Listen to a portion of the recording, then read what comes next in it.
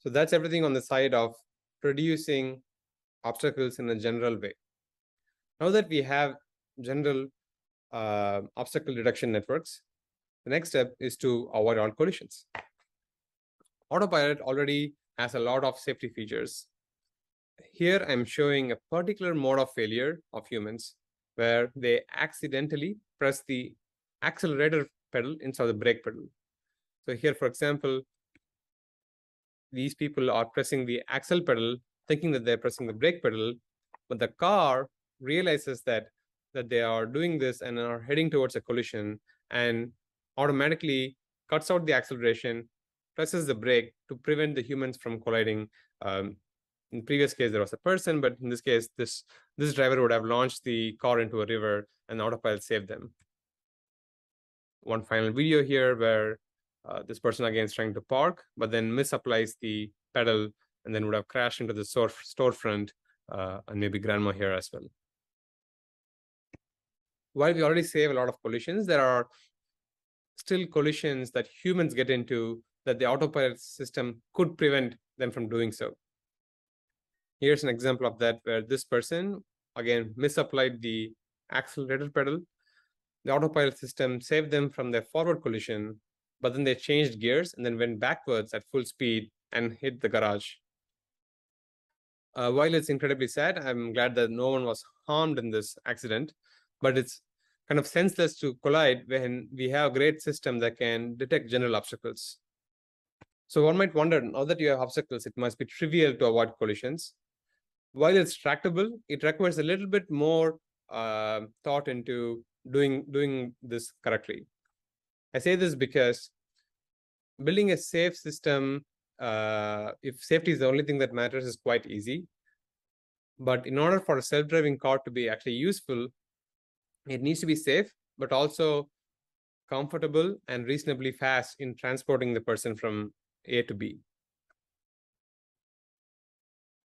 To illustrate this, if you take a hypothetical example where this imaginary car has infinite jerk at its disposal. So it goes at full speed, at highway speed, say 65 miles per hour, and then just before crashing, a few centimeters before the crashing, it applies tremendous amount of braking in say infinite jerk and axle to brake, and it would obviously instantaneously stop before hitting the obstacle. While this can be deemed as safe, first of all, it's not practical because you don't have cars that have infinite braking. But even if it had infinite braking, we do not want to use that unnecessarily. Even typical, like our Teslas, for example, have 10 or 11 meters per second square of braking, but we don't want to use all of that unnecessarily. Secondly, the car can drive extremely slow. Say, for example, the car is crawling at 1 or 2 miles per hour. It can hit the brake at any time and avoid collisions very easily, just that it's practically really annoying to drive so slow. That's why I say it takes a little bit more intelligence to do driving in a safe, comfortable, and reasonably fast manner. If we naively approach this driving problem using purely search-based techniques, for example, this compute can actually take a long time because you, again, want to brake early on with low enough jerk. So you need to predict that the collision is avoidable or unavoidable many seconds before the collision to hit the brakes in a smooth manner to safely and smoothly avoid a collision. The search space of such things can be quite large and can take many seconds or minutes to produce a good solution. While running online in the car, there is not enough time to do such compute. So what we do instead is we try to approximate these with neural networks. Especially with the recent advent of implicit fields, we are able to tap into the same work to produce implicit fields that encode obstacle avoidance. So what we do is we take the occupancy from the previous networks, we encode that occupancy into a super compressed MLP essentially, where this MLP is an implicit representation of whether a collision is avoidable or not from any particular queried state. And this collision avoidance gives some guarantees for collision avoidance for some time horizon. For example, we can ask, is a collision avoidable within 2 seconds or 4 seconds or some time horizon. And the query can be some high dimensional vehicle state. Here I'm showing the position, orientation, velocity, the lateral and longitudinal accelerations of the car. And based on this query state, the network can output the probability of whether a collision is avoidable or not. This gives extremely fast lookup on the order of few microseconds to produce this approximate probability of whether a collision is avoidable or not. In order to illustrate this, let's look at this example where you're seeing a road from top-down view. Black pixels here are obstacles. The gray pixels here are just the road surface, and the white pixels are road paint, such as lane lines. In this top view in 3D space, you can place the car at any pixel location and simulate whether a collision is avoidable or not. If you imagine the car to be a single point mass, this and the collision avoidance horizon to be immediate, so whether the current time is in collision or not, this would really just be the location of obstacles. But the car is not a point mass. It has some shape. It has a rectangular shape, and it can rotate as well. So here, if we show whether the shape of when we convolve the shape with the obstacles, we will know whether instantaneously whether the car is in collision state or not. So here you can see that as the car rotates, the collision field is changing. The green color output means that it's in a safe spot where there is no collision. And the red pixels mean that the car, when put in this configuration in that pixel location, is in a collision. So as the car rotates, you can see that the narrow corridors kind of close down, because in that configuration, the car would be in collision. But when it's aligned, it opens up and becomes more green, meaning that the car would not be in collision.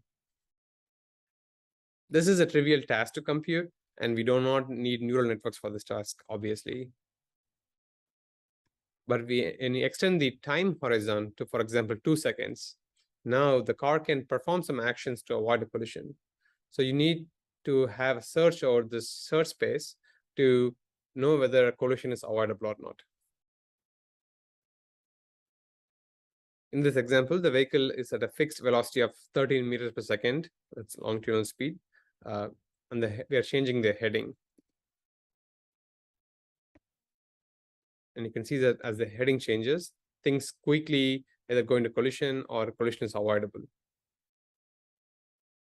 We can also vary the velocity at a fixed heading. So here the car is facing straight, and then we are just changing the velocity to be increasing or decreasing. And you can see that different regions open and close down based on the velocity.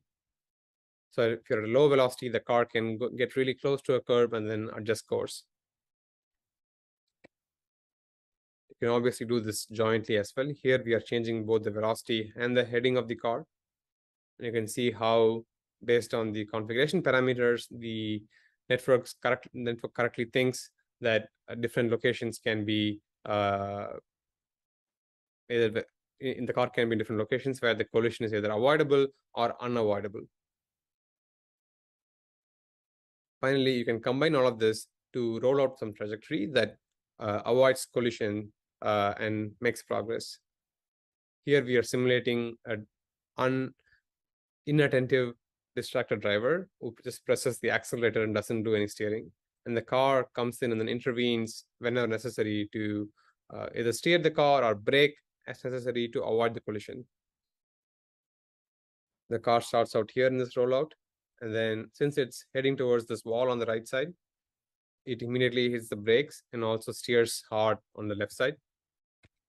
Once it's aligned there, and then it knows that it's on trajectory to collide again. So it turns right side and then aligns itself inside this narrow corridor. But the interesting thing is that once it's inside this narrow corridor, even though the obstacles are close to it, it does not freak out. It says that, okay, it's actually fine. We can go fast here because there is no risk of collision, or a collision is easily avoidable. Doing this again naively would have taken multiple minutes to come up with a solution. But then doing this using networks enables us to quickly query for whether a collision is avoidable or not, and then take actions that prevent collisions from happening. When you simulate this in closed loop, you can also see that the car is able to avoid collisions. Here, the regular autopilot system is not running. This is just the collision avoidance system running on top of a simulated human driver who's not paying attention. This driver is just pressing the accelerator and then not touching the steering wheel. And then as they are getting close to a collision, the collision avoidance system kicks in and then turns the wheel or presses the brake on its own to prevent the car from colliding. Yeah, so in summary, we showed how we use multi-camera video networks to produce dense occupancy and occupancy flow. We also briefly saw how you can use large multi-view constraints from the fleet to supervise this in addition to our auto-label supervision. Once we have this great occupancy, we can plumb this into other neural networks that produce an efficient collision avoidance field. And if we do all of these steps correctly, we can produce a car that doesn't need to crash ever. Maybe one missing piece is more engineers and scientists to work on this problem with us to build this great technology. Thank you.